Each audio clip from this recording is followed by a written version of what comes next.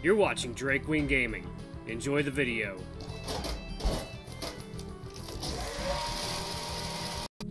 Hey guys, Derry here from Drakewing Gaming. Some of you know me on Twitter, the Gaming Dragon. Today I'm coming at you to the Let's Play episode of Far Beyond the World. So, the last place we left off, we had just gotten through that traumatizing part where I had to get stabbed in order for it to look like they had taken me in when I was near death. And I woke up with some nightmares, thought it was a shadowy figure in the room. Turns out it's just Ranok. So, alright guys, let's jump right back into it. Please sit back and enjoy and let me entertain you for like the next 20 minutes, and let's get into it. There we go. Alright, start alarm chant. Here we go. Alright, let's do it. His voice draws from me an involuntary smile as I tear up seeing his muzzle and raising my arms to embrace him. Fuck, you're burning up again, he mutters as the world tilts and I'm floating again. I look at him with confusion before I realize that I'm actually in his arms. I try to reach his muzzle, but my hand gives up halfway through, so I just lean my head into his breast, taking in the scent of the forest. He carries me back to the bed, resting me gently on the padding. I see his worried expression as he puffs up my pillow. You don't seem good. He reaches for something underneath the bed. I can hear slushing of water after a moment, and after a moment he places a damp cloth on my forehead. Did you? I want to ask if he sat on that chest all this time, but I only rasp painfully and he pushes his finger towards my lips. Shh. He stands up and walks towards the cupboard, pouring water into a cup. I sigh in relief, seeing that the wolf reads me like an open book. I couldn't ask for a better caregiver. He sits next to me, bringing the cup towards my lips. I strain to lift my head up, clutching onto the cup as the wolf tilts it, and I thirstily swallow one deep gulp after another. Once I had my fill, I exhale with satisfaction, looking at him with a grateful smile, but he looks back at me with deep concern. You have a fever. Yeah. Finally, my voice sounds as it should. I instinctively reach out to the dressing donning my side. Does it hurt? Less than I thought it would. More than I would like. Let me have a look. He brushes my hand away, looking carefully at the bandages. I furrow my brow as I see him bringing his muzzle closer, wet woven nose twitching as he takes a few deep sniffs. No fresh blood. He sighs with obvious relief, returning to face me. What was that? I was worried you might have opened it when you fell. Why did you do that? I thought I saw something. I don't want him to tell him I confused him for a demon, not when it is obvious. He was sitting there keeping vigil over me. I've implied being terrified of him way too many times and it's fair towards the male. I can see a wooden bowl on the floor, filled with water and a soaked cloth. He was cooling me down throughout the day. You're such a good wolf, I say absent-mindedly, causing him to smile. His tail is swishing against the bed, and I'm glad I managed to make him feel good about himself. I feel my mind clearing up a little from the delirium. However, it makes me only more aware how burning up I am. What time is it? Ranok looks towards the window, going silent for a moment, clearly seeking something in the night sky outside. I'd say past midnight. Was I out all this time? For the most part. What do you mean? You did mumble from time to time. What did I say? He pauses, looking at me slightly troubled. I couldn't understand. It was in a different language. Huh. Sounded like nothing I've ever heard. I try to think if I had dreamt about anything, but my mind is empty. There's nothing there for me to remember, aside from this ever-present feeling of dread in the recesses of my consciousness. Random shiver rocks my body, and my teeth clatter loudly. I'm really cold. I brought all I have.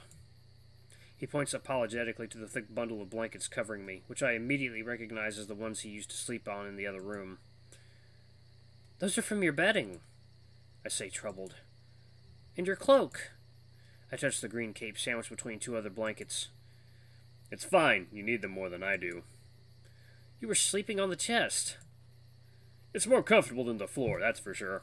Oh, my nose. It itches. God, I hate itchy nose.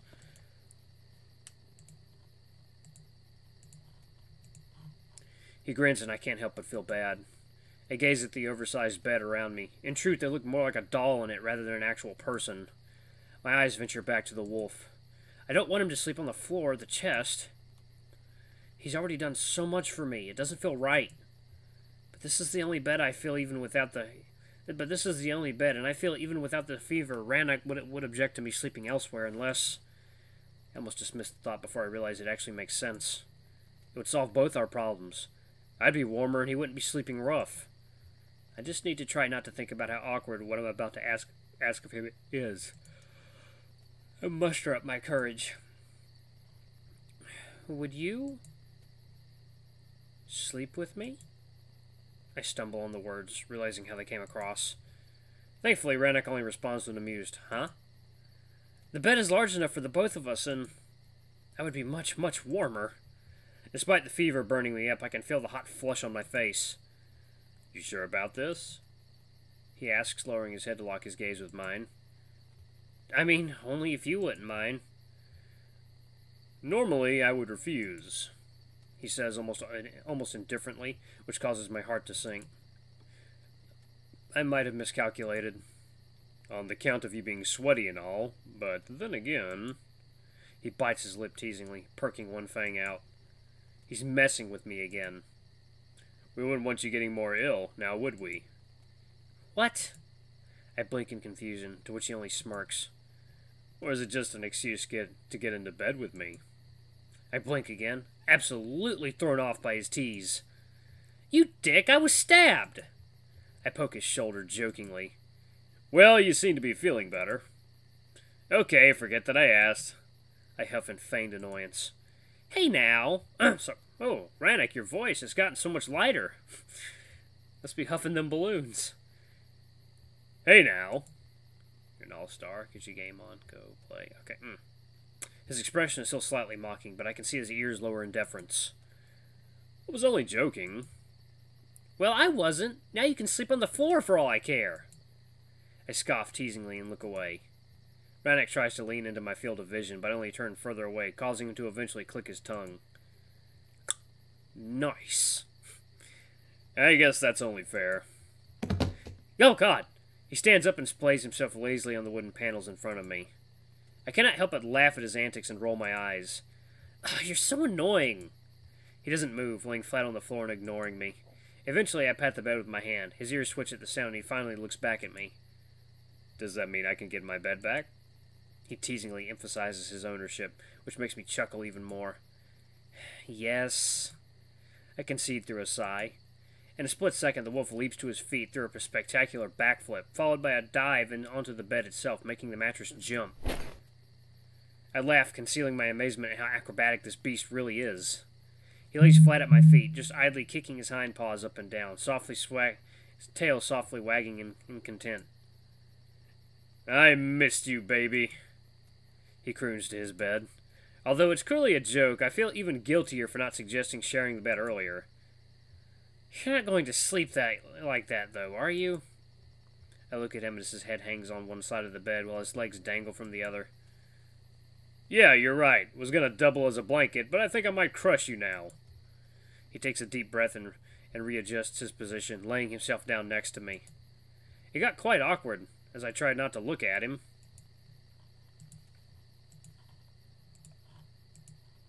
I don't think I've shared a bed with a guy before, at least not like this. I almost scoot further away from him, creating a bit more space between us. I thought you wanted me to warm you up, he mutters with a risen brow. I did. I swallow heavily, realizing I didn't quite think this through. What I essentially suggested was a snuggling, which in retrospect is very, very weird. Well, aren't you cold? He looks at my arms with quite focused gaze, causing me to do the same. I am trembling, but at this point I cannot tell if it's my embarrassment or the fever. Here. He extends his paw towards me, grabbing my shoulders and effectively pulling me into an embrace, solving my dilemma for me. I'm so thankful for the fever, as this way at least my embarrassment is masked. I cannot have a blush if you're burning up already.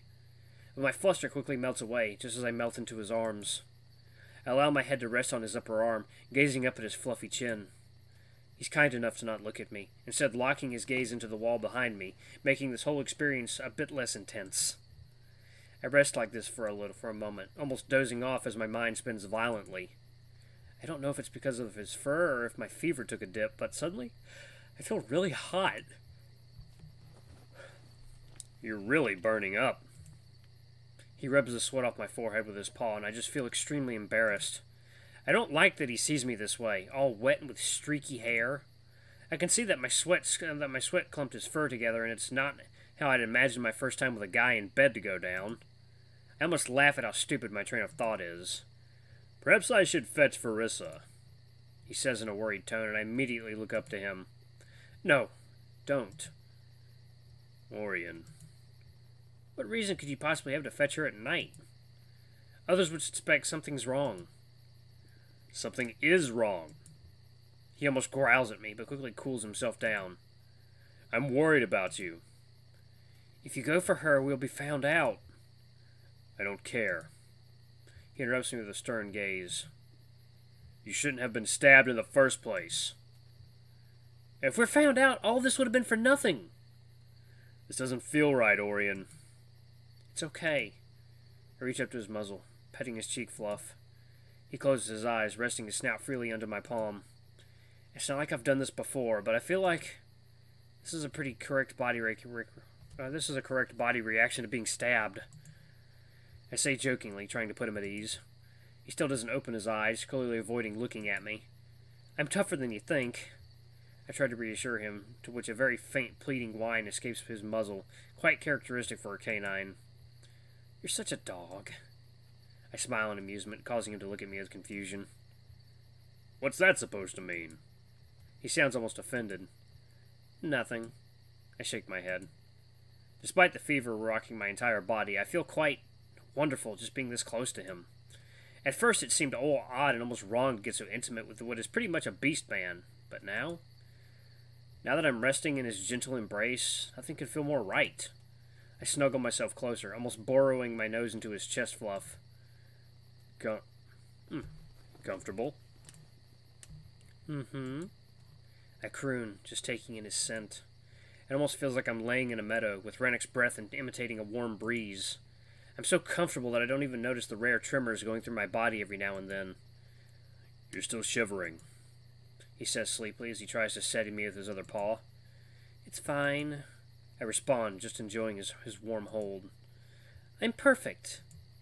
I adjust my head on his muscle. Never would I have guessed that a bicep could make for such a comfy pillow.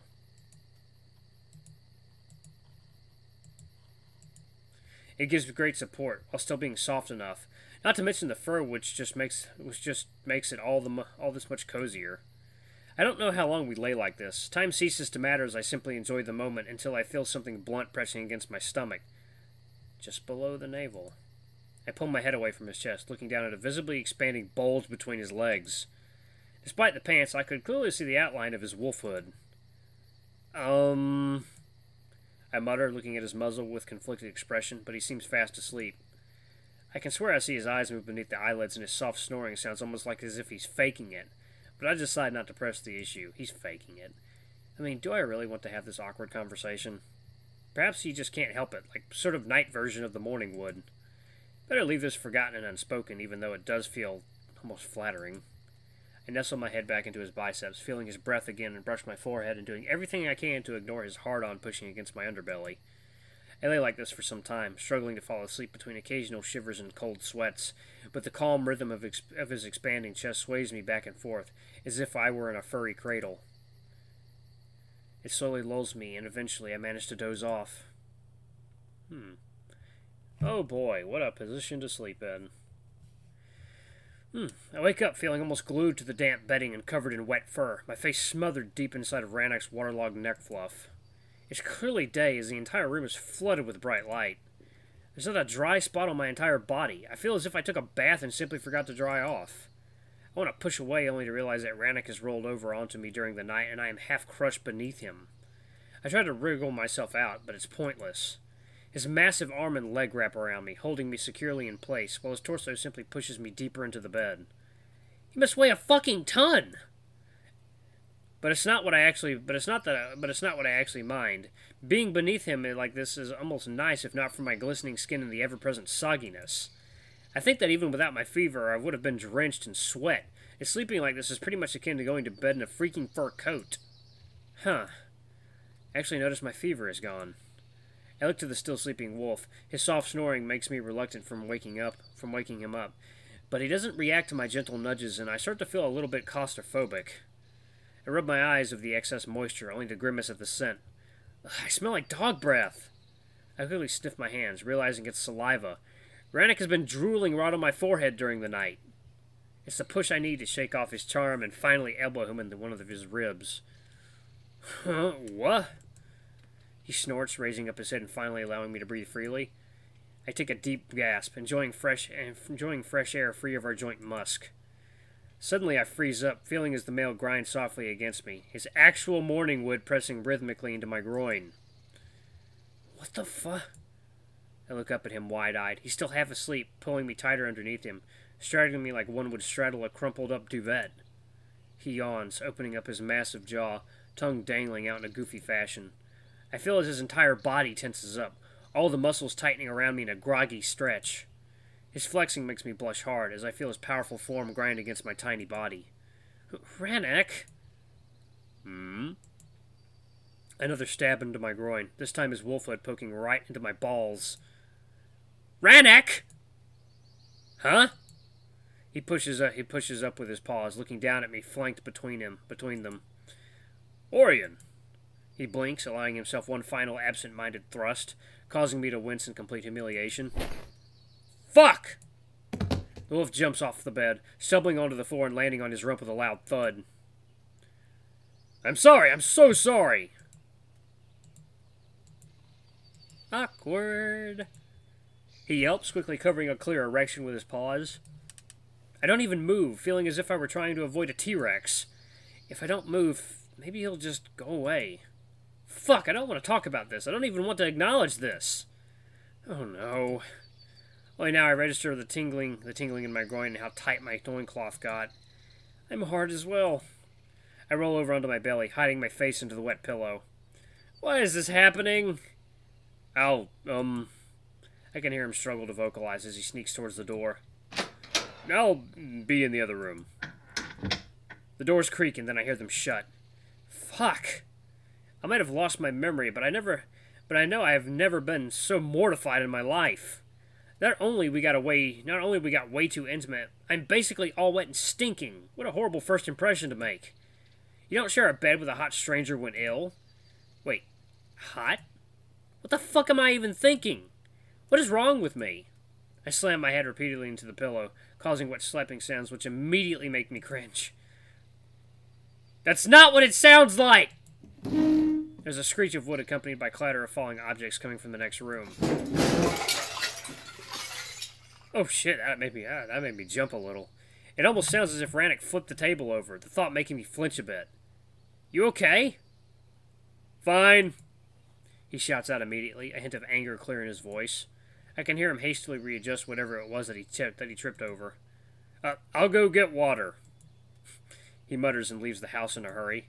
I smile reluctantly, taking some comfort in the fact he's as much embarrassed by this as I am. On the subject of water, I really do need to figure out a way to wash myself properly. I reek. Whatever was going on with me throughout the night, my body burned it off like a supernova. I decide to get out of the waterlogged bed and take a stretch. Oddly enough, I feel quite well. I even touch my side, rubbing and pushing against it, trying to ascertain if I'm healing well. There's not much pain, maybe a little discomfort, but that's about it. I guess Vul really knew what he was doing. But if the plan hinges on me being gravely wounded, I think I'll have to spice it up a bit. I mean, I might have a wound now, but I still need to sell it as something serious, as it certainly doesn't feel like it. I really hope it won't leave a nasty scar, though. Worst case scenario, I'll have something to remember this misadventure by. The wolf returns to the cabin, and I struggle for a while to face him, but eventually I open the doors separating the rooms. He sits slumped in a chair, looking spooked at me, almost as if surprised to see me at all.